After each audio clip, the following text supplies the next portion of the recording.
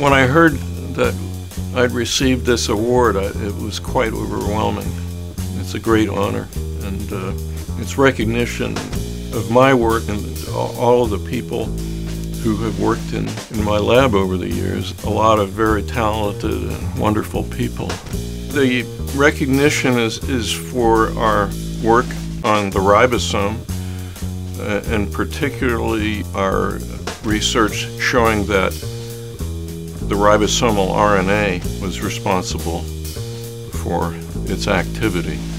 There's implications for medicine and for understanding the very origins of life.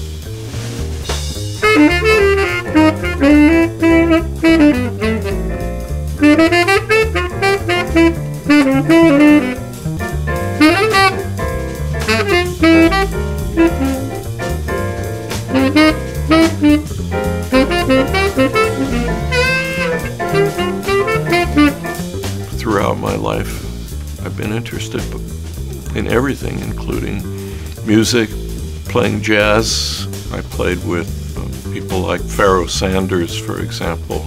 Chet Baker, the Randy Masters group, we were the opening act for the Duke Ellington Orchestra. I've just been interested in interesting things.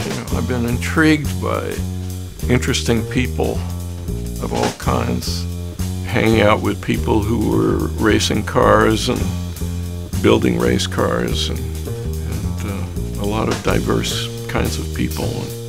A guy who I'd met in Oregon knew Ken Kesey, and he said, let's go down to Ken Kesey's house. There were Hell's Angels there were all kinds of hippies.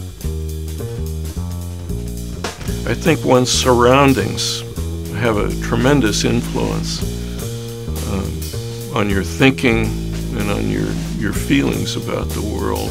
For a scientist, I think it's very good to have a feeling that you're not restricted in your thinking.